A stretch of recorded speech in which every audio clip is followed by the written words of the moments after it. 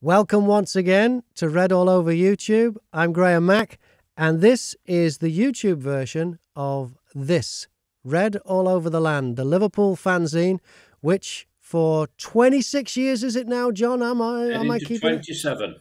Heading to 27 years as the longest running and the only surviving Liverpool printed fanzine. And the editor is John Pearman. How are you, John? I'm not too bad, Graham. How are you? Yeah, good. And on today's show, we're going to be reminiscing. How many weeks ago was it now? Was it about 2.5 weeks ago? 4 weeks. Wow, time's flown. Yeah. About 4 weeks ago, we had the privilege to be in the company of a true Liverpool legend, Ian Callaghan, who has the record for the most games, but we'll find out all about that. We recorded a piece with him in Southport, and that's coming up a little bit later on. Also, legendary broadcaster John Keith, who made this all happen, he's in it too. So we had a good chat with him. So that's coming up on this version of Red All Over YouTube. So we'll get to that in a bit. But I suppose, John, we should talk about last season, shouldn't we? Well, it's a good place to start, isn't it? What a season! You know, I know we know how it ended, but that was down to the situation at the Etihad. We needed Man City to drop points. They didn't. We could do nothing about that. You can't influence that. And of course, we came up against a goalkeeper in inspired form in Paris. Yeah. And I actually think in Paris we'll possibly fatigue took over as well, because there was a lot of things about our game that didn't look right. And it wasn't just the fact that the coach of Real Madrid, Carlo Ancelotti, is a genius. And strangely enough, the only club he couldn't win anything with was Everton. Yes. I don't know why even he gave up. So we got beat. But if you'd have said to anybody at the start of last season, you'll win 2 trophies, and the other 2 competitions that you're involved in, you'll be involved until the final whistle. Nothing else. The final whistle. Because Villa wish they could have done anyway, could have got that last minute goal that would have turned it all on its head, but they didn't. And we could have equalised against Real Madrid, but we didn't. So we were involved right up until the very final whistle in all competitions, and that takes some doing. Do you think in the end, particularly with the European Cup, it was because we were involved in so many competitions that made the difference, like it was a game too far? Yes, but what a game too far to have. If you reach a cup final, no matter what the cup final is, it could be one that you play on a Sunday morning. If you get beat, you're disappointed. But the thing is, first of all, to be disappointed, you have to reach that final. And we reached 3 cup finals. It was amazing. No team in the history of football has achieved what that team achieved last season. On that respect, competing for every trophy Till the last minute, yeah, right, yeah, to the last kick, to the last whistle, yeah. So that was fantastic, and also, look at the number of games we played. I mean, I was just browsing over some stats the other day. I don't know why, but 20 games more than Everton. How many more, John? 19 games more than Everton. Yeah. 19 games more than Everton, and we played 20 more than some of the other teams in the Premier Division. Now that's half a season. Their players were packing the bags and going on holiday. We didn't get that opportunity.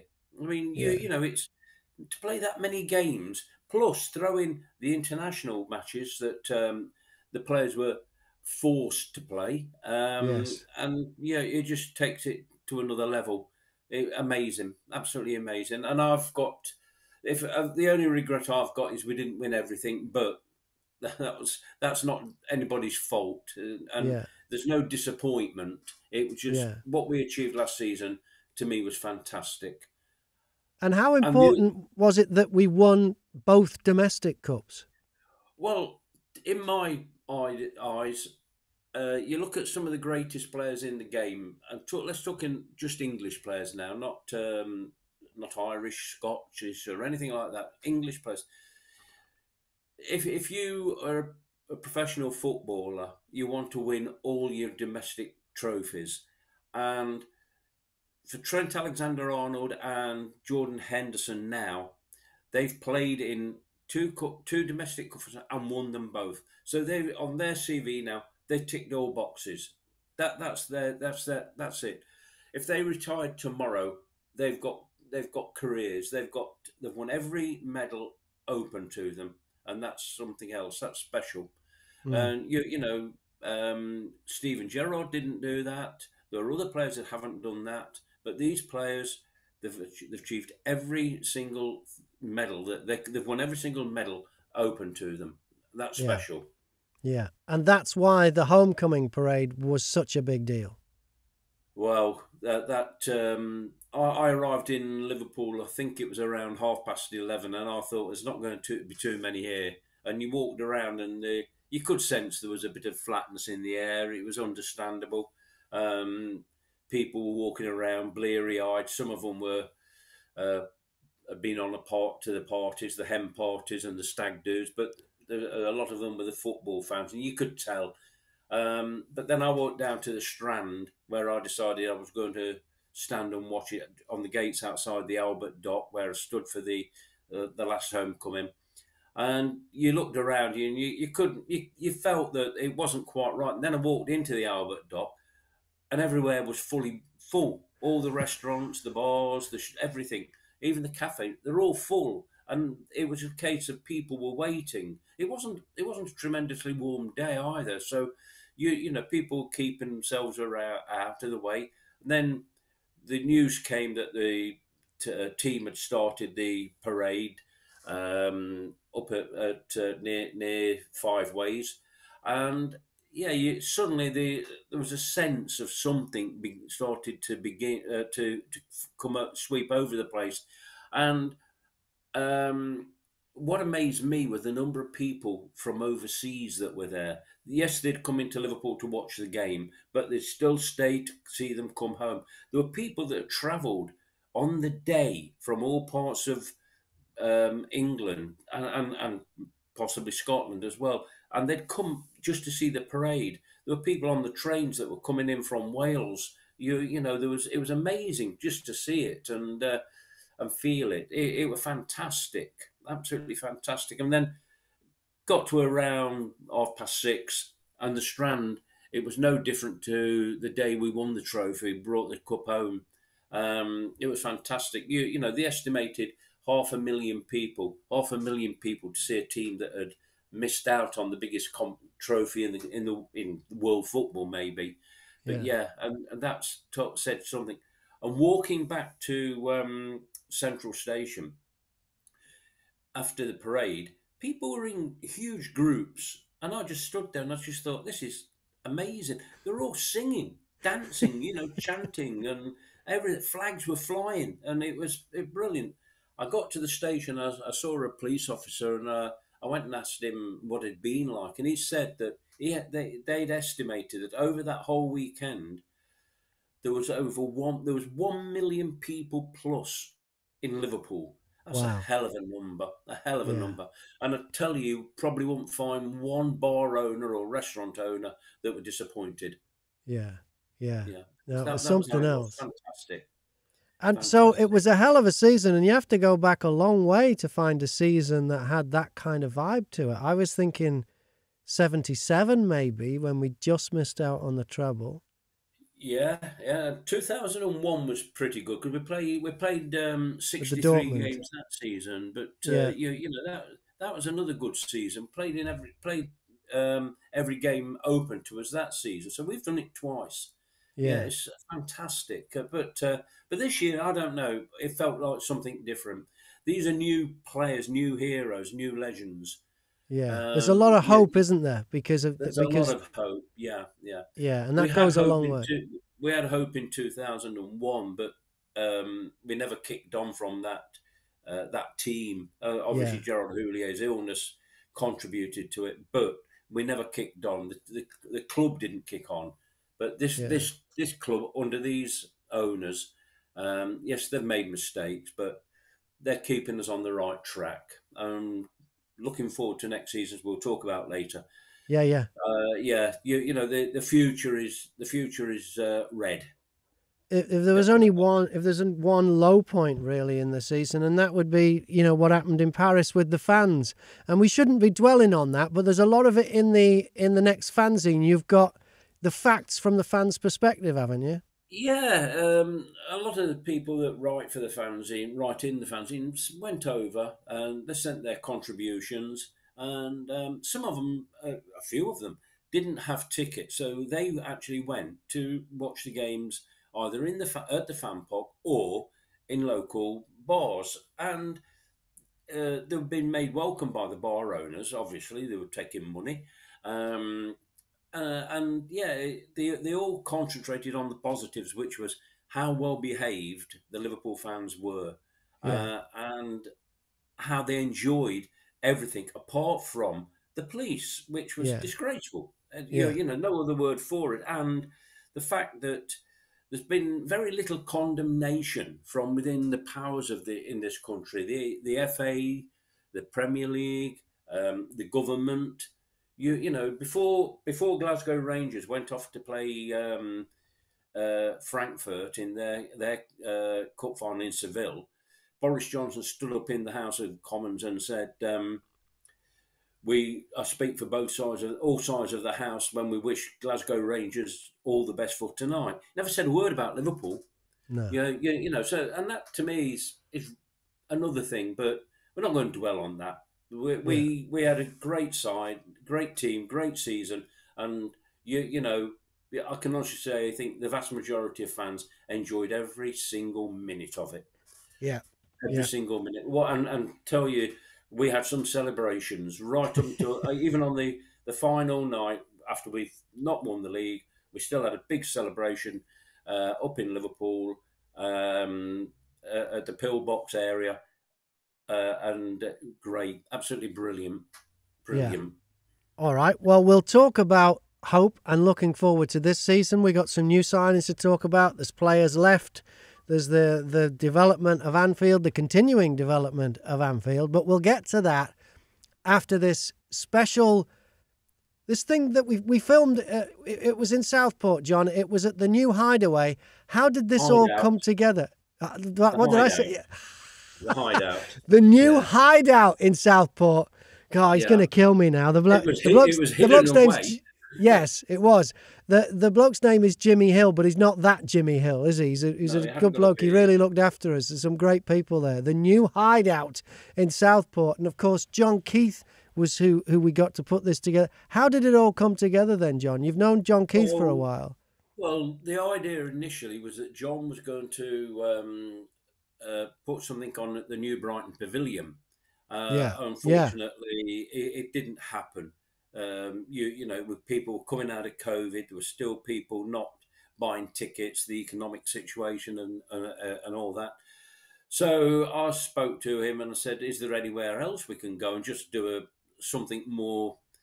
Um, Intimate, if you like, certainly informal. And he said he'd got this place in Southport, so he introduced me to the owner, and John set it all up, and it was going to be for a small gathering of people downstairs, and meanwhile we would be upstairs earlier on filming our own interview with both John and Ian Callaghan, and it went. I think it went extremely well, and what a man Ian Callaghan is, and some of them stories were fantastic. And there is a piece in there that nobody actually knew about, that would have regarded the final day of the season, final home game of the season, yes, and yes. so that's a little bit of an exclusive to read all over the land. But what a man! Yeah, I mean, at the end of the night, as you know, Graham, we stood there talking to him. You were there, I was there. Mary, my Steve from partner, Fanzine Steve Seller. Hale from the Yeah, fanzine, who's worked a lot, very hard for us, and is now part of the team, part of the show, if you wish to call it that. And they said how wonderful it was, and at the end of the night we stood there, and John and Ian were both socialising with us, signing autographs for other people, and some of the memorabilia people had brought with them, and yeah, you know, I can't remember now. I think we got back to the hotel, which was only a 10-minute walk away, at about 12:30, maybe later. It's Yeah, late. It you know, was. it was tremendous, and you know, it was like you're in the company of your mate. Yeah, he's You so know, nice. yeah, fantastic, really Yeah. was. So we had the evening downstairs after our chat. We did an auction as well. Do we have to thank who did we get the shirt from that We Callie got had the shirt signed? from the JC23 Foundation They were through great. Yeah, Mike Lepick, who always comes up with the goods. And yeah. also, the fanzine purchased a copy of the Liverpool programme publication, which is, you know, if you dropped it on your foot, you'd be in pain. It's It big, weighs, big, I think big it's volume. 7 Yeah, kilo, yeah. 900 pages. So somebody got hold of a copy of that, and they got it signed by both Ian Callaghan and John Keith. So Yeah. yeah, and of course there were some old programs that we had floating around from my collection that I didn't need because I've got extras. And again, one was the Cup final program from '65, And the song sheet. and the song sheet. Yeah, it Yeah. got to be the song sheet, and of course Ian signed them as well. So yeah, that added to the value. Did it ever? Yeah. Yeah. So the bit we did upstairs beforehand was videoed by Ollie Cowan, who did a terrific job, and he's edited it all together and put it together. So without further ado, let's have a look at that. This is before our downstairs night at the hideout. The new hideout. The new hideout in Southport. And this is us with some very special guests. To Red All Over the Land on YouTube again. You'll see some very familiar faces in front of you here. We're going to start with our honoured guest, who is Ian Callaghan. And what can we say? A true Liverpool legend, 857 games in a career, which will never be beaten, let's face it. 5 league titles, 2 FA Cups, 2 European Cups, and 2 UEFA Cups. Callie, welcome to Red All Over YouTube. Thank you. And an MBE as well. MBE as well, yeah. Yes. John Keith, broadcaster, journalist, best-selling author, a man who won the trust of the backroom staff at Liverpool during the Shankly era and beyond. He's been writing and talking about football for 60 seasons. How many books have you written about this fellow? Three about Ian. 33 books altogether, 3 of them with Ian, which was a great privilege because he's my longest friend in football, Ian. Was that your first book, John? That was my first book, was the Ian Callaghan story. Wow. Yes, we did that. And when Bill Shankly launched it with Ian and I, and he said, why are you writing a book about Ian now? He's not even finished yet. And it's true, because another 5 years later, Ian was still playing football. But yeah, what a man, what a great player, and what a wonderful role model for young people following the game. You know, he really was. I think his only... On and off the field. On and off the field. His only booking was Pat Partridge I remember. at Old Trafford in that League Cup final replay, wasn't it? Nottingham Forest. Yeah, and even Peter With pleaded with the referee not to book you, and he booked you. But that was just to make a name for himself. And you'd been playing for over 500 games then, and the referee asked you an interesting question, didn't he? I think it was 530 something. Yeah. And how it happened was Phil Thompson tackled John O'Hare. Way outside the box. Yes. It was outside the box. I was at the John match. O'Hare In fell fact, it was in the box. centre of Manchester. John O'Hare fell in the box and he gave a penalty, which he scored. And the game got a bit sort of rough. Anyway, a ball bounced between myself and Peter With. And I He was a Scouser too. He was a Scouser, yeah. Nice lad. 6 foot something, Peter. And I caught him in the ribs. He went down. Pat Partridge came over, sort of in them days, they wrote your name in the book. So he said, what's your name? So I said, Ian Callaghan. So he's writing Ian Callaghan in the book. In the meantime, Peter Witt gets up and said, listen, we both went for the ball. The 2 of us went for the ball. You know, don't be taking his name. Anyway, he took my name. The following week, Liverpool tried to get it rescinded. I think that's the word. Lovely word, yes. And they never did. So some years later, I finished playing, and I didn't play golf when I played football. I took up golf, and I used to play occasionally in these like, celeb things. And Pat Partridge used to play in it, and because he was from the northeast, I think. And I thought, I'll get to meet this guy one of these days. Anyway, I didn't, and I think it was about 6-7 years ago. I read in the newspaper that Pat Partridge had passed away, so I never got to meet him. Never got to meet him and sort it all out. Because you would have had one or two things to say. Well, had you met him, you'd probably taken his name, wouldn't you? And we should, of course, as we're introducing the panel, we got sidetracked there slightly. The one and only John Pearman. What can we say about John Pearman, the editor of the longest running and the only surviving Liverpool fanzine, read all over the land? I've been buying it since I've been going to the match, since I came back from Australia. People buy it on match days. They subscribe all over the world, John, don't they? Yes, true. Over 26 years. And through the fanzine, John has raised thousands of pounds for charity as well, including some memorable penalty shootouts at half-time at Anfield. So, John, well done. What's it like to meet this fellow finally? Fantastic. I've spoken to him outside the ground, and the thing about Ian is he played with some of the guys who I used to watch in the early 60s, and I've got a few questions to ask about some of those lads, because there were one or two who never made the headlines, like Roger Hunt, Ian St John, etc. But they were part of the team that climbed through, well, basically the whole ladder. Ian was there at the very, very start with the promotion in 1962, and from then on, it's amazing. And I think you must be the only player that's played in a championship winning side, the title winning side, the FA Cup winning side, the European Cups, the UEFA Cups, or whatever they were called at the time, and of course the FA Cup, and then the European Cup.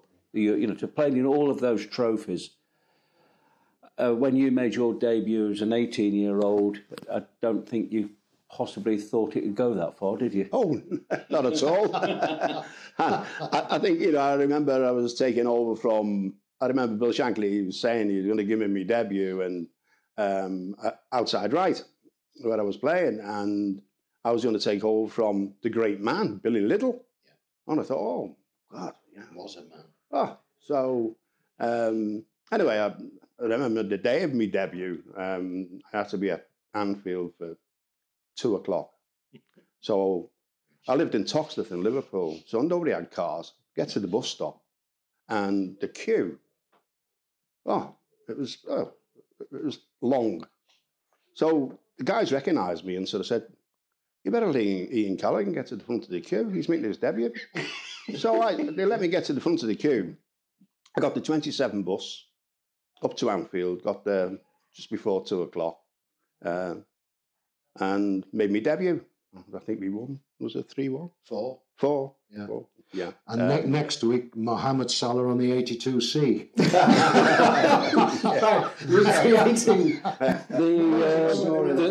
The thing about going on the bus, I once, not name dropping here, but I did once actually speak to Tom Finney. He was telling me a story about when him and another player from the Northwest were picked for England. So they caught the train. They had to go by train. And whoever it was he travelled down with actually bought a cup of tea on the train, and he filled in an expenses form and he put the tea down. And he was told by the FA, under no circumstances could he have that sixpence or whatever it was. So did you claim your bus fare? I paid the bus fare. No, I didn't claim it. I must admit, paid it both ways. Now, you mentioned joining the club. You were very young. You were 15 when you were first on the books at Liverpool, is that right?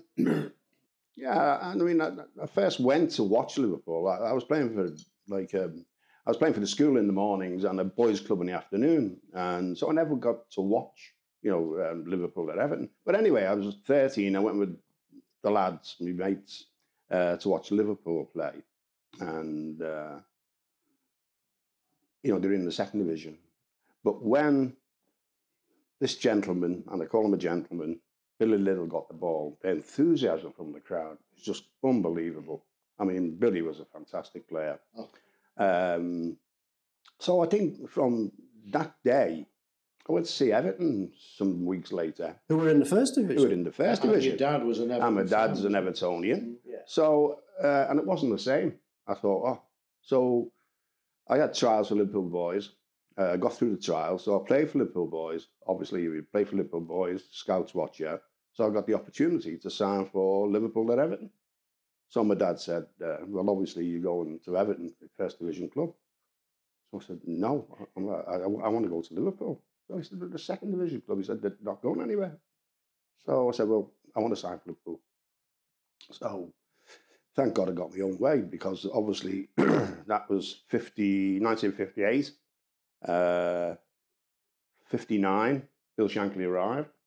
And 60, he gave me debut. Well, made me signed me professional and then gave me debut.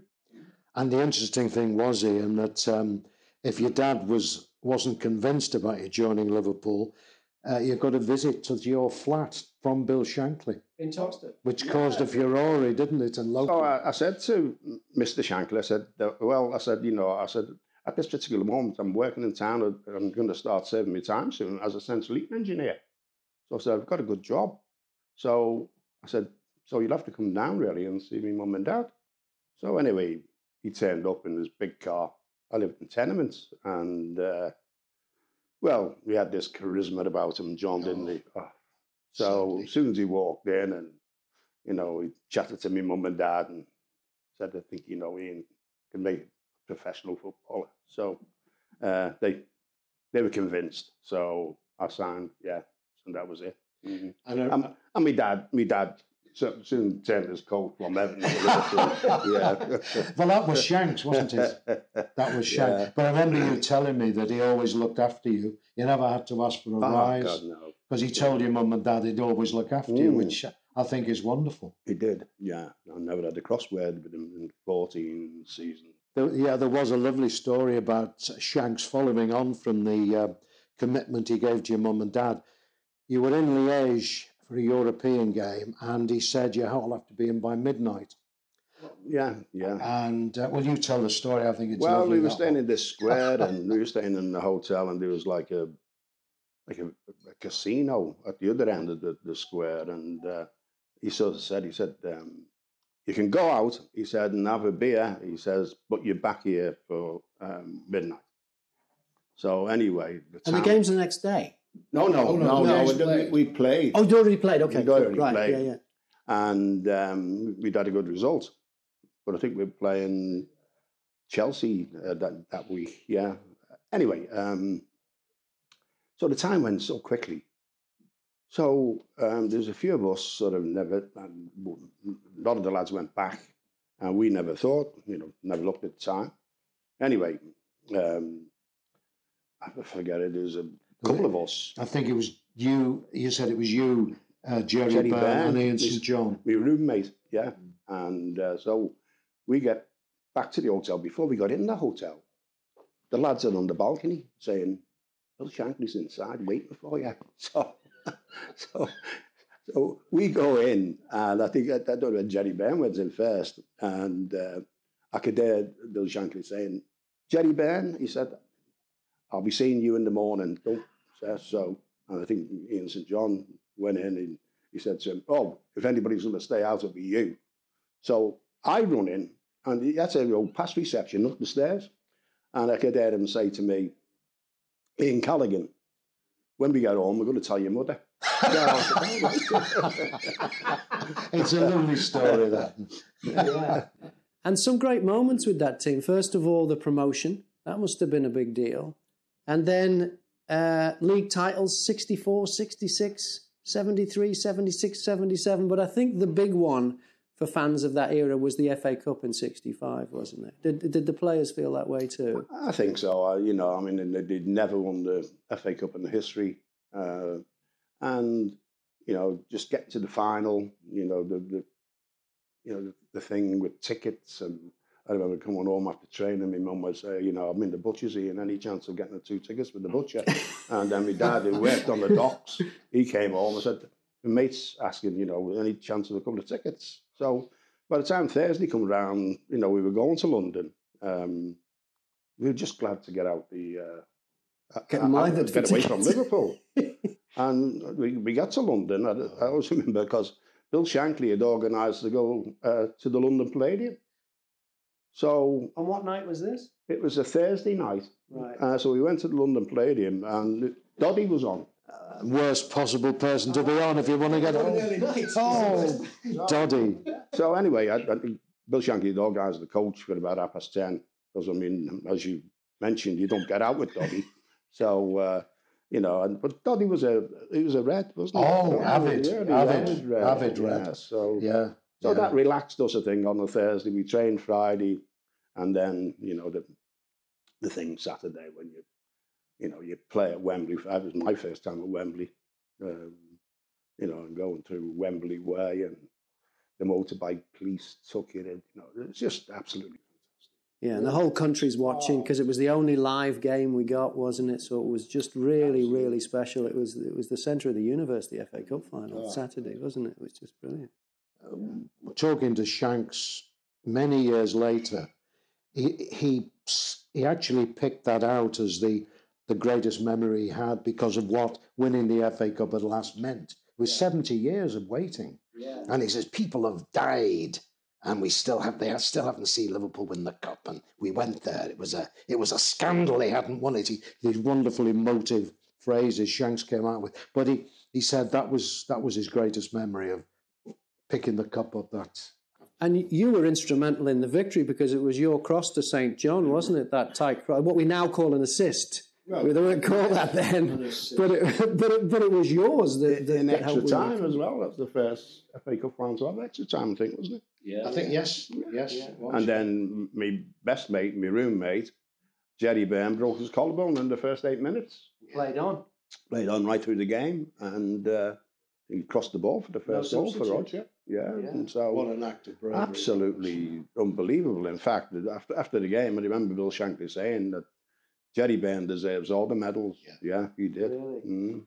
And that was another example of the other genius, Bob Paisley, because he knew right away that Jerry had fractured his collarbone, and the amazing thing was you kept it from Leeds. They didn't have a clue. No, wow. They didn't have a clue. But at the end of the game, the Wembley doctor came to Bob and said, what's up with Jerry Byrne? He said, he's got a fractured collarbone. So he said, no, he hasn't. He's not fractured his collarbone. Are you bloody telling me it's bloody fractured? Anyway, they took him off to hospital, fractured collarbone. Bob always got it right. There was another example at Tranmere Rovers when he was watching Joey Jones and playing for Wrexham. Joey was carried off. And Bob said to us before he left Prenton Park, if you find out what's wrong, would you give me a ring? So I'm ringing Bob at 10 past midnight to say, the Tranmere doctor, Bob, says he's got a Pott's fracture. I can't say it, what he said. B-O-L-L-O-C-K-S. He's got bloody ligaments. Anyway, X-ray ligaments. He could actually diagnose injuries watching players on television. And he'd tell us, David Nish got a bad injury, and we were in the office on Monday, in Bob's office. He said, the Nish fella, I think he's got a cartilage. And he did, you know. He was uncanny, wasn't he? Absolutely amazing. And of course, Bill needed that because he didn't like going near injured players. Yeah, he didn't like He kept out of the treatment room and everything. Yeah. I mean, Chris Lawler tells a story. He played 360-something games on the spin. And Bob, I'm on the training ground, he said, and I find one side there's Bob and the other side there's Bill. And Shank says to Bob, what's wrong with the malingerer? And Chris said, that's when I realised you can't get injured with Shanks, you know. So that was 65. 66, you're in the World Cup squad. Played against France. Yes, yeah. And in the final itself, you didn't play, but you did have a very important duty on the day, thanks to Nobby Stiles. Yeah. Yeah, it was, it was a great part of my career to be in the 22 that, you know, to be in that won the World Cup. You know, they're a fantastic bunch of guys, and Yeah, I remember the final, and there was no subs then, so the 11 who weren't playing were ready to go take the seats. And Nobby said to me, he said, Cal, he said, would you do me a favour if we win the World Cup? I said, well, yeah, what do you want me to do? So he just gave me a big bunch of tissues, put them in my pocket, went to the stand. I thought, what's he doing here? So bring it out. And it was his front teeth. So I thought, oh my God. And there's a fantastic sort of footage of after the game where Nobby's got the World Cup on his head. He's got his socks around his ankles, running with Bobby Moore. And biggest smile, no teeth. Yeah. And I didn't get them back to him till after all the rigmarole at Wembley, back in the dressing room. Could you not get to him, or had you just forgotten I about just him? forgot all about the thing that was going on. Won the World Cup. Yeah, he won the World Cup, and God, people were on the pitch. I don't mean spectators, but a lot of people were on the pitch, and so just forgot all about it. So they got back to the dressing room. Yeah. But although Ian wasn't in the team, he got a World Cup winners' medal, and he's one of only 3 players who won the European Cup, the league title, and the World Cup. And the others are Bobby Charlton and Nobby Stiles. Yeah. Yeah. You had to wait a while for that medal, though, didn't you? No, it wasn't bad. 42 years. That World Cup winning side, of course, it was picked by Alf Ramsey, who did things slightly different. He wasn't. You couldn't influence the press. Couldn't influence him because there was all the thing about Jimmy Greaves, and Jimmy Greaves never played for England again, did he? After the World Cup, and I'd like. I know how upset he was, and also the London press. But I just wonder, because I think Jimmy Greaves to me was the greatest goal scorer I ever watched. I mean, he tapped them in from 2 yards. He never scored many from outside the box. Oh, no. And the only player I ever saw come close to him was Robbie Fowler. But I don't know. Also from Toxton. Yeah. How was Jimmy Greaves at that final? Because I say that basically ended his career. Well, obviously, and he was so disappointed. I don't think, I think even after, well after the World Cup, we used to have reunions. The lads used to turn up a couple of days away, playing golf, take the wives, and but Jimmy never come. No. And to tell you that, the only time I saw him after the World Cup was obviously some years later, 42 years later, when we got our World Cup medal. Oh, yeah. When we went to 10 Downing Street. Can't trust the Royal Mail, can you? So, 1973, first European thing, it was UEFA Cup. Then 74, another FA Cup. And John, you've got a story about the Charity Shield that year, haven't you, 74? Yes, when the infamous Keegan Bremner. I think there's a little coming together. They got a bit, and of course there was a sending off of both players. And I think they got banned for about, what today would seem a lifetime. I think they missed something like 11 games each and got fined £500 or something. And amazingly, during the spell he was out for Liverpool, Phil Borsma started scoring all those goals, didn't he? Strange. Yeah, and then with Phil Borsma, of course, he became known slightly different under Souness's era, didn't he? Yes.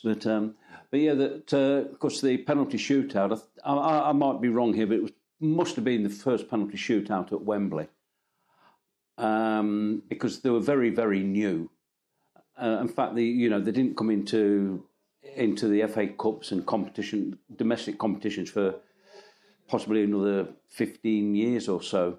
But you scored the decisive penalty, didn't you? And the Leeds goalkeeper, David Harvey, missed. Right, I think I think I wasn't in the penalty takers initially because didn't he score?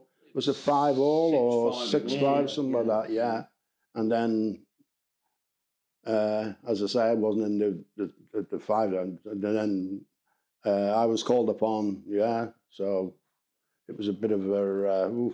I remember sort of putting the ball down, and oh God, it was Did the goal seem further away than normal when under that pressure? Well, I'd only taken 2 penalties before that, and I played in a game at Wembley at Anfield, and I think it was against the Arsenal. Jimmy Fennell was in goal. It was. And I think all 4 forwards had scored. I was the only one that didn't score or hadn't scored. So get a penalty, and he said, "Cali take it, yeah. He's the only forward hasn't scored, yeah." So, and I remember taking the penalty, and Jimmy Fennell dived and waited for the ball to arrive. So, honest to God, it was a dreadful. It's in your book, that, yeah. Dreadful penalty. So I never took another one. But if you're right, John, that's another little bit of if you are the first winning scorer of the first penalty shootout at Wembley, there's another little bit of little badge on Wembley. I mean, there were penalty shootouts in Europe before that, because Everton had one at Goodison in the Fairs Cup, I think it was. Yeah. But that would have been right, I think, at Wembley. Yeah. Yeah, definitely. And was it by this stage you changed positions? Because you started out on the right, on the wing, and then you had the cartilage. That was 1970. Oh, that was 19. So, yeah, so you were now well into the centre midfield by now. Yeah, that was, I remember getting the cartilage operation, and in them days, you were out for, I think I was out for about 6 weeks. Didn't you have it in Manchester? I had it in Manchester. Mm. And I don't think the club came to see you, did they? Nobody went to see you. So, and the only reason I went to Manchester because they fallen out with the guy at Liverpool, and Tommy Booth, who played centre half for City. He just had a cartilage. So I think the club, Bill Shankly, had rang. I think Joe Mercer was in charge then, and sort of said about, Tommy Booth and Ian Callaghan needs a cartilage. So I ended up going to Manchester. So I was in hospital for about 10 days. But did you think... I come back. Yeah, it was a new career. I got back, and the team were playing very well. Brian Hall was playing out on the right. And then you had a lad, a local lad, who played many games. John McLaughlin was playing central midfield, and John got injured, and Bill Shankly decided to put me in central midfield, and I had another career. Yeah. But the amazing story, wasn't it, Ian, that they signed Kevin Keegan to replace Ian, and it was only through a first team against the reserves, which the reserves usually won, but this time they played Kevin up alongside John Toshak. Yeah. And Shankly says, right, we're going to keep that against Nottingham Forest. So Keegan and Toshak started against Forest up front. Right. And that was it. So all this talk about replacing Ian went out the window anyway. And Ian then played on till 1978. Yeah. Which was amazing. In fact, 77 was the first, was the European Cup final. The first, was it, because for me it was a big deal. I was in my teens, but the European Cup, I think, whereas fans of, say, John's generation, it was the 65 FA Cup. For me, it was the 77 European Cup. Did it feel that way for you? I think it did. When I look back at my career, I always pick out 65 and 77. Yeah, they're the two. Because it was the first time they'd won the FA Cup, the first time they won the European Cup. Yeah. And, I was lucky enough to be in the teams. But the 77, I think it was in Rome, and I always remember because I was a sub on the Saturday against Manchester United in the FA Cup. Yeah. And I got on for the last 20 minutes. So you wouldn't have thought you're playing on Wednesday night? So it wasn't until I got in Monday morning to train and then to get ready to travel to Rome. And that we were just starting off training, just jogging.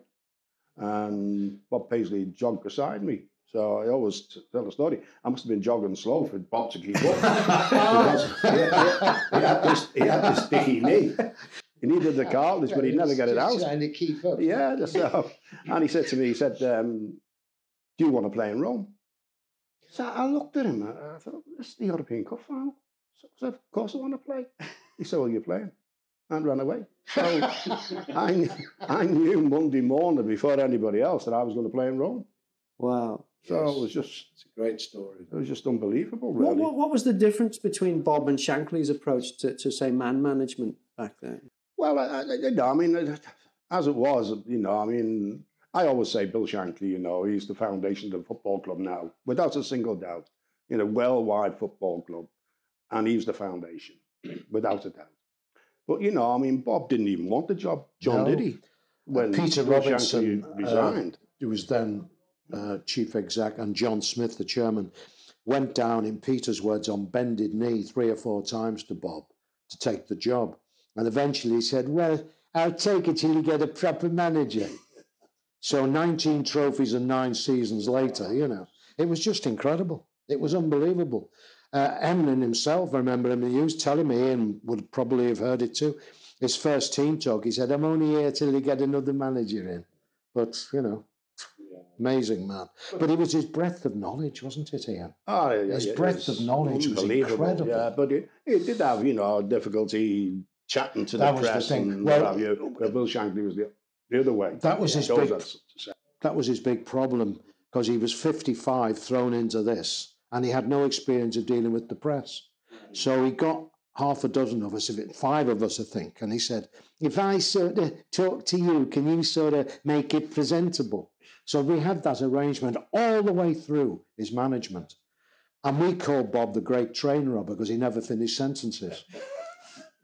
And we used to say, we're going to say this, Bob, is that right? He said, I put that out, but in return, Bob told us in advance he was going to quit, and he was going to announce it at the Football Writers' Dinner in Durham. So it gave us time, to 5 of us, to get the story written and sent hours and hours before Bob stood up about 10 o'clock at night in Durham to announce, because there was panic amongst the others because they had no idea. But so he looked after us in return. It was a lovely relationship, actually. But what a lovely guy. Yeah. And the Football Writers Player of the Year, you won that as well. What year was that? 74. Right, so the FA Cup year. I think I'm not too sure that I was the first Liverpool player to win the Sports Writers. Because Mo Salah's just won it now, isn't he? You were, yeah. So. So did you have to go and make a speech? Well, we were playing Newcastle in the final, right. 74, yeah. So it was a Thursday night, and so I wasn't going to dinner. I was just going in after the dinner had finished to, Bill Shankly came with me to wherever it was in London, and I think it was the Grosvenor House. I'm not too sure, John. On Park Lane. I thought, I'd had a little speech wrote out and what have you, and I remember, sort of the doors opening and the top table with all these players who'd won, the football writers, I panicked. I thought, I've got to go in there and stand up and make a speech. Oh, my God. So Bill Shankly must have looked at my face and sort of, he said, now go in there and enjoy it. He said, you get out of this game what you put into it, enjoy it. So you think he knew that you were losing your bottle, and you think he could sense he must have realised. But yeah. When they opened the doors for me to go in with them, it was just. Yes, I looked at the top table, the players who had won it.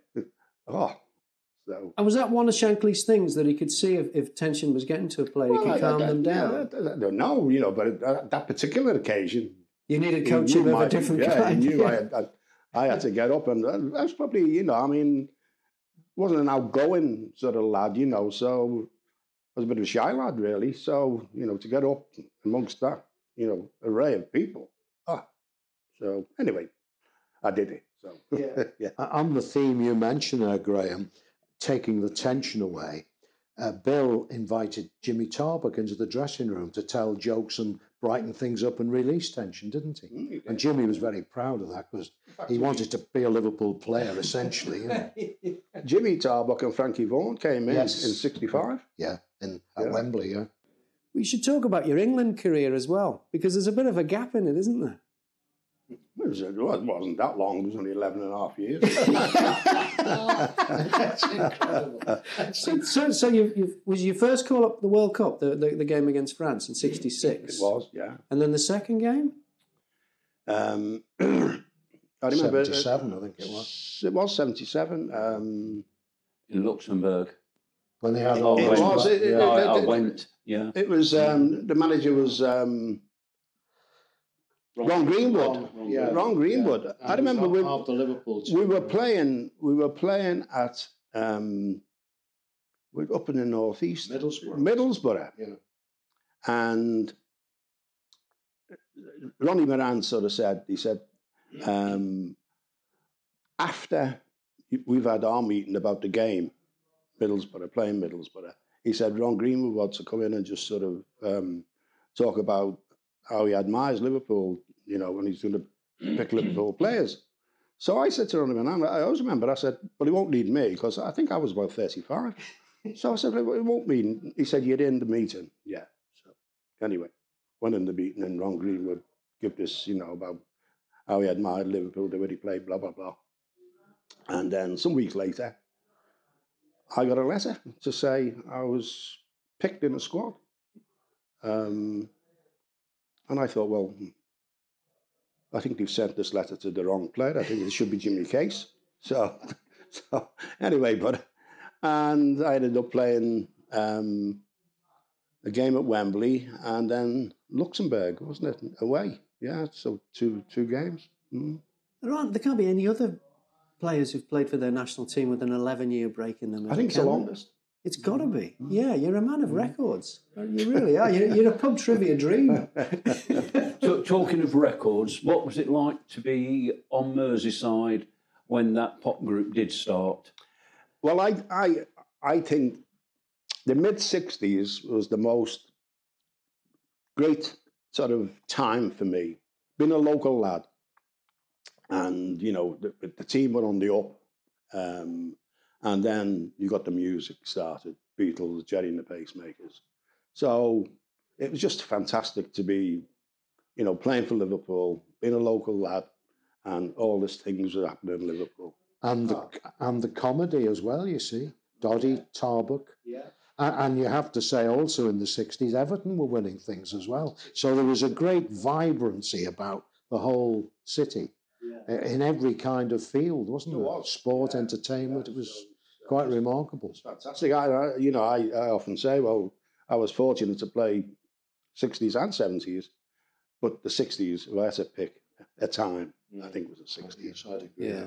And the Cop was known for its comedy and its music as well. Do you have a favourite chant or song from the Cop in a match? Oh, they used to sing, it's Cali, it's Cali, it's Cali. Yeah. Yeah. Yeah, so, you know, I mean, it was just amazing time, I think. Yeah. Everything was happening. But wasn't there one when a keeper spilled it and the Cop responded? That was that was Leeds. Leeds, yeah, at Anfield. Was it Gary Sprague? Gary Sprague, yeah. But it was actually, what happened was, after he'd spilled it, the announcer played Careless Hands, and the Cop joined in. Right. It was the predecessor to what do you call it? The current announcer. George's predecessor. What was his name? Anyway, he played it, and the Cop took it up. You know, just to rub it in. Yeah. It was a remarkable goal, though, wasn't it? There was a player that played in the '64 team, and I always believe is one of those players that no one. If anybody's talking about the great Liverpool sides, they never mention him. And I always think he was possibly the guy that shot Liverpool to the title in '64. That was Alf Harrismith.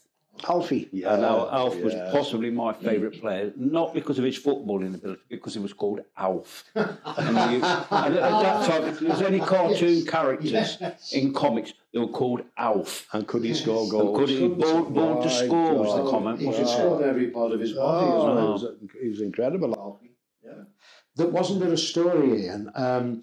Alf came from an area just north of Manchester. Oh, it was like a little village. A little village. Yeah. And as the Liverpool team bus was going past, Yeah. wasn't his mother out Oh, waving to they the were all team out. bus? Yeah. It was Yeah. called, I was think it we were on Tin our- Whistle? Tint whistle it was. Whistle. Well That's done, right. John. Tint We were whistle. on our way, I think we were on your way past Tintwistle to Sheffield. Yeah, that's right. We were playing at probably one of the Sheffield clubs, and as the bus went through the village, they're all out. You know, waiting at the bus. Roger Hunt told me once that he said on one day it was a bit similar to that, where the coach actually stopped and picked Alf up on the way to a game. I remembered you did. And he said, and he got in, and as they were going past something like the Working Men's Club or something, Alf turned round to Roger Hunt and said, I was in there last night. And of course, Shankly and company were in behind them, and Roger told him to keep his voice down. So, fantastic story. He was, and the other player who I can remember joining Liverpool, because it shook my mother. She was a Liverpool fan, not an Everton fan.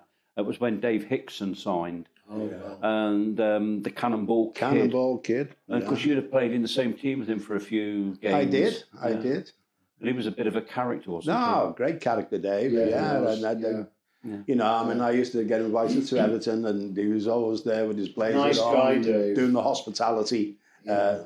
Great character, absolutely fantastic character. Yeah, Bit of a reputation, though. On the field, yeah. And you know, years later, he told me, because we interviewed Dave, because we've just completed a documentary about Dixie Dean, film documentary. So we went to Dave because he knew him, and he said, you know, I regret the way I behaved on the football field. I was sent off far too often, and I should have grown up and reacted better when people challenged me. And I thought it was very honest of him, that. And of course, when Shanks came to Liverpool, he inherited Dave after selling him from Huddersfield. And he didn't like him. He liked him, but he didn't want him in his team. And Shanks admitted that on one trip, he said to Dave Hickson, we'll pick you up somewhere near the Mersey Tunnel, and told the driver to drive straight on, and left poor old Dave. That's true, that's true. Another time, Dave caused a furore because he went out after training at Anfield and he said, my car's gone. So the club rang the police and they said, well, it's a black thing. He said, oh, hang on. Sorry, I came on the bus. That's gospel true. Dave told me that as well. So, Ian, you played in the great sides of the 60s and the 70s. How does the modern Liverpool team compare to the sides you played in? Well, I think, you know, what Jurgen Klopp's achieved has just been absolutely fantastic. I really do. You know, I mean, it reminds me of Bill Shankly. You know, he's got this charisma about him. When you meet him, I've been fortunate to meet him a couple of times, and he's the same. He really is. And, you know, I mean, what a squad of players he's put together. Without a doubt, it's just absolutely fantastic. So what's next for you? You're 80 now. You're still involved in the club, because we see you there every now and again. Oh, you yes. still do the Legends tours and all that kind of stuff? Yeah, I do the Q&As for the Legends tours, match days in the lounges. Yeah, so yeah, very much involved. And I mean, the club have been absolutely great with former players. They really have. And I enjoy going, seeing, you know, the former players as well. You know, meeting up on a match day and having a chat, something to eat. Yeah, so it's absolutely great. Yeah. Well, it's been an honour to meet you. Oh, so God, thank you very much. Just very quickly, there's from what Ian was saying there, a little exclusive for the podcast. Had Liverpool won the title on that Saturday, a week not long ago, before we recorded this, the man who would have brought out the replica trophy to present to Jordan Henderson was Ian Callaghan. They'd arranged that. Wow. Ian and the chaplain, Bill Bygrove. Yeah, Right. So You have to wait till next season I had now. a rehearsal on the Saturday night. Just in case. Just in The case. chaplain got his prayers wrong. Yes, exactly. he said he had a surplus of them. Well, thanks again, Ian. It's been terrific just to meet you, but never mind to get some great stories as well. Thanks to you, John Keith. Thank you, and John Pearman. Thanks for setting this all up. And between you and John's done that. Doing this, it's a pleasure. and the people here at the new hideout. The new hideout in Southport. So if you want somewhere to come and hide out, this is the place. Ian Callaghan, thank you very much. It's been an absolute pleasure. Thanks. Thank you. Absolute pleasure. Thank you. It's something else, isn't it, John? It's going to be a piece of history that I think, when Callie was 80 and what good shape he was in, And as you said earlier, after that, we did the thing downstairs for the punters who'd come along to the new hideout in Southport. And he just kept on going, and we were there till way after midnight. And Callie never even gave any sign of flagging at all. No, well, he started getting the drinks in, didn't he? We were trying to draw the raffle. We wanted to get him to draw the raffle. We couldn't. He was at the bar buying drinks for people. But it was brilliant. The whole night was brilliant, and thanks to all the people that made it what it was. That includes John Keith, Ollie Cowan, and of course Jimmy Hill at the hideout. Plus yourself, Graham, coming along, and Steve and Mary who were there. It was brilliant, absolutely great, and it's given us food for thought that we may do similar ideas in the very near future. But there's going to be a long gap coming up in the new season, which we'll talk about in a moment, when the World Cup starts being played. So there's going to be at least I think a 5-week gap between where we should have some free dates. That we can look at doing this again, and it was a pleasure meeting both John and Ian. Really was tremendous. Yeah, and to hear John's impressions of, particularly his impression of Bob Paisley, something else as well. Yeah, I mean, lots of people do Shankly, but not many people do Paisley. It's good to know you do. We've had a lot of comments. Sorry, John. Sorry, go on. Well, I'm just saying we've had a lot of comments. People have been messaging in during the live broadcast. If you're watching this as the recorded version, you won't be able to do that. But if you're watching live, welcome your comments. And John Williams, he says that Callie looks as fit as a robber's dog. And he did. He was in great shape. And Ishkia Page has messaged. Ishkia is watching and listening in the United States of America, and she says she had a friend in grade school that moved from England and was a Liverpool fan, and she mentioned that to get the football scores, because there's no internet back then, his friends would ring up and ask if they would accept a collect call, reverse charges, and would suddenly just shout out the score, and then they'd go, no, I'm not accepting it. So they didn't have to pay for it. And that was how they used to keep up with the scores back when Callie was playing. So lots of memories, because he was in so many great sides, wasn't he? So many, yeah. Well, he never played in what you'd call a bad side, so it was all forward, and of course that's the promotion of 62 is the foundation of the modern Liverpool. Yes, Bill Shankly is responsible for so much of that, but so were those players. And they stayed together for an awful long time. Yeah, and there were some characters. I mean, Ian St. John was a character, a feisty character. And Roger Hunt was the total opposite. He is another perfect gentleman.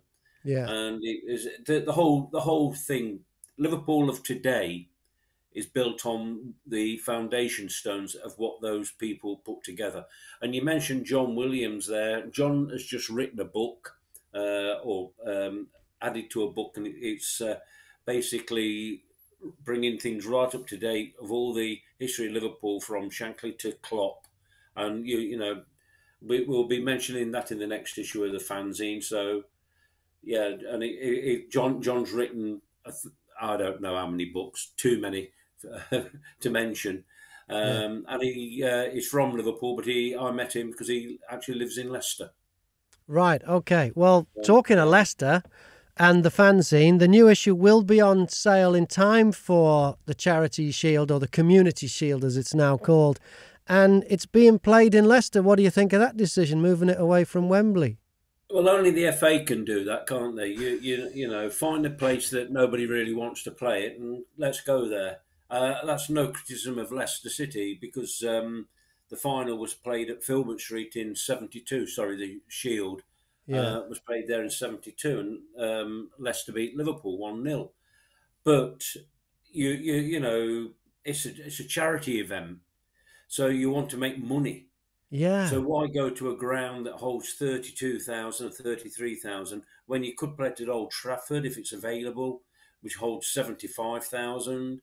It needs rebuilding. We know about that. We've reading that in the paper at the moment. But you could play it there. You could have gone to Newcastle, a ground that holds 60,000. You could have played it there. I But mean, no, if they wanted to keep it go in to London, Leicester. they could have played it at Tottenham's new ground if they wanted to keep it in London and a neutral ground. But I went to the Charity Shield one year in Cardiff. You know, it's another big ground they could have used again, but No, no. that's yeah, and that I think I went to. I'm not sure if it was three at Cardiff. Yeah, What a great stadium! You know, one of we talk about Anfield South as Wembley, but Cardiff was Anfield Wales, and yeah, brilliant, absolutely brilliant. And we used to take so many thousands of supporters there. I don't know. I don't know what the thinking is. I know somebody did say to me it's because Leicester City are the current holders. Well, that's fine. But if they beat Manchester City last year, so had Manchester City won it, would they have played it at the Etihad? I doubt it. yeah. Because there's a women's game apparently on Wembley on that day. I don't know why they couldn't move the day. Or I'd be, you know, I'm not being sexist, but I'd be very surprised if Wembley sells out on that day. I know When it may sell out, 90,000. but there's the following day. You know the FA Cup final was played at Wembley, and there was 84,000 there, and the following day they had the women's FA Cup final. So they could have done something. It's just as I say, looking at it, again it gets a mention in the fanzine as to why Yeah. they're playing it at Leicester, but. Yeah, not criticising, no criticism of Leicester City or anything like that. But the But ground's not that big. What is it? What's the attendance at 30, Leicester? about 32,000, Compared to 33,000. 90,000 potential at Wembley? You know, it Yeah, just seems and as I odd. say, the possibility if they could have played it at Old Trafford, if that was available, Yeah. and you would have got more. The thing is, let's not forget, it's the Community Shield, so the money is supposedly going into the community. How Yeah. much they actually get, only the FA knows. Yeah. But you know, if they wanted to call it a money making scheme and play it there, fine. Yeah. You know, we'd have gone to Old Trafford, even though it's only up the road for the City fans. We'd have Yeah. gone there in great numbers. Yeah. Yeah. Yeah. All right. Well, it's not long now until Anfield, the concert venue, becomes Anfield, the football ground again, is it? No, and it's done well at the concerts. You went So to one of them, didn't you? yeah, I went to Elton John. I'm not an Elton John fan, but I have to say he was amazing. I think he's older than I am. He was absolutely brilliant. The whole show, he sat down because he can't move. It took him a long while to move from one side of the stage to the other when he was taking a bow. But yeah, it was fantastic. And the thing about it was Elton John himself said, what a great place to have a concert, what an atmosphere, and he said it's the best stadium he's played in. Wow. And you know, and he's played all around the world. But yeah, fantastic. And I will have an abiding memory of watching the Cop. And I love watching the Cop when it's in full cry. But on this night, it was different. There weren't Liverpool fans in the main. And I think it was Crocodile Rocky was playing, and they were all rocking and rolling on the Cop. I was trying to move, but being tempted by Mary, but I don't move that well. Never have done. Yeah, never been a dancer, but yeah, and it was just amazing to see. And then when he sang "Candle in the Wind," they all had a light, no flares. They're all phones or whatever they were Yeah. holding up, and it looked, the whole ground looked tremendous. It made you appreciate just what Anfield is. You know, and Elton John said some nice words, and it was brilliant. And Kenny Dalglish was there as well, so in the dearer seats. But Yeah. yeah, Yeah, But he was in the Kenny Dalglish stand rather than in the new I mean, he's in his own stand. Yeah, Yeah. So it was absolutely brilliant. And the crowd sang "You'll Never Walk Alone," didn't they? The same as they did at the Rolling Stones concert. I don't know if they did at the Eagles, but they did at Elton John. But it was. I mean, the Stones must have been amazing because, again, they're people that are older than I am. You know, so and to see Mick Jagger move around, I wish I'd have been there. Yeah, I wish I could move off as well as him. But, all right. Well, some people that we won't see at Anfield unless they come back playing for another club, of course. Sadio, Divock, and Minamino. What do you make of those moves? Well, I know why Divock and Taka have gone. They weren't getting games, and Divock goes and he's got a cult. He's not a legend. He's a cult hero. Yeah. What a career he can look back on. You know, it's incredible. I mean, every time you thought he was finished, he'd pop up and score a goal against Everton At the perfect time, yeah. Yeah, you know, and the goal he scored in that last minute when Pickford's arms didn't reach the crossbar. I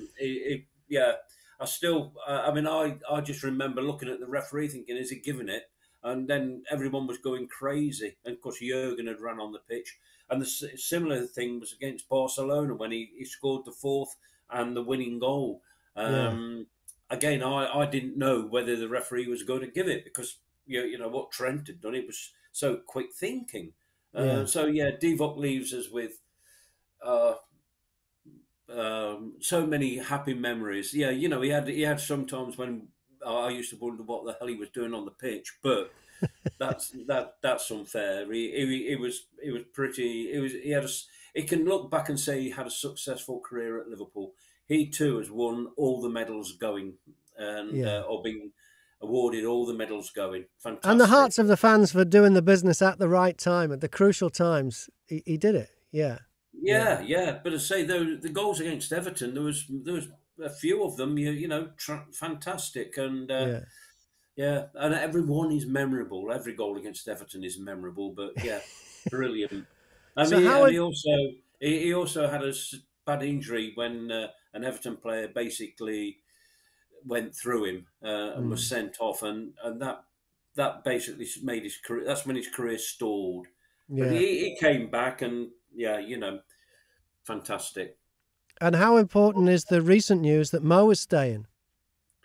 Oh, that's just capped off the summer, hasn't it? Really, we wanted him to stay. I don't read what's in the paper or on the websites or anything like that. I don't care how much money they're paying him. That's irrelevant. We just needed him to stay. And on the other side, Sadio's gone. But when Sadio Mane says he wants a new challenge, why go to Bayern Munich? There's not a challenge. It's a procession there, league. So it's guaranteed. It's guaranteed medals there. But again, he served the club well. Fantastic career since he came from Southampton. Jurgen Klopp turned him into a world-class footballer. And there was a time, the year when we won the league, when I think he was the best player in the world at that time. Along with Mo Salah, but Sadio I thought was the best player in the world.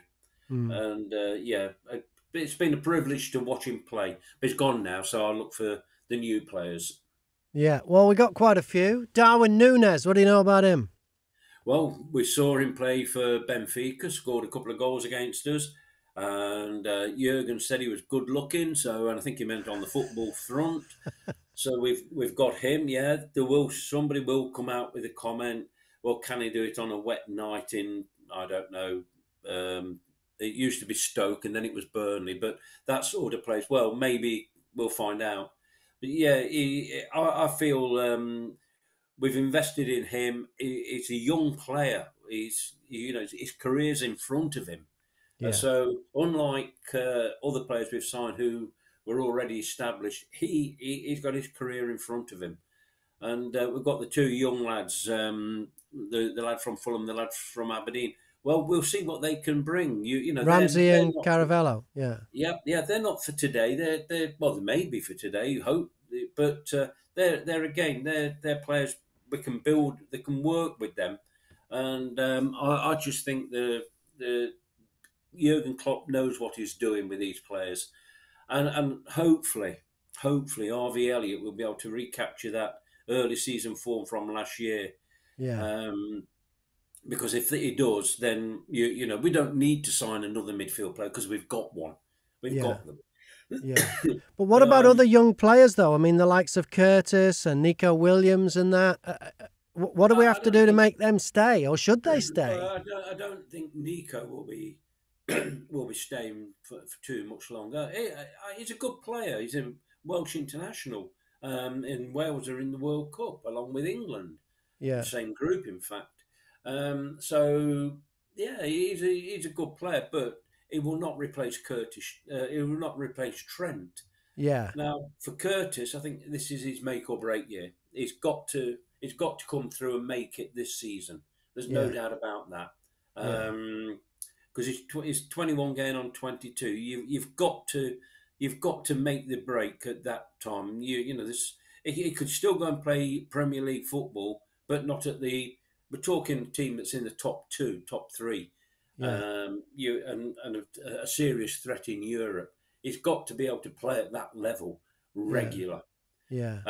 However, I've got a sneaking feeling there's a player lurking in the background that Jurgen likes, and he hasn't spoken too much about him, and that's Tyler Morton. I saw him last season, and yeah, he brings a little bit of attitude on the pitch, which means it's don't mess with me. And you know, I've just got a feeling he might be lurking in the shadows somewhere around Anfield. Definitely. Okay, if you're watching this live, you know what day it is. If you're not, if this is a recording, 5th of July 2022 is when John Pearman picked him as one to watch.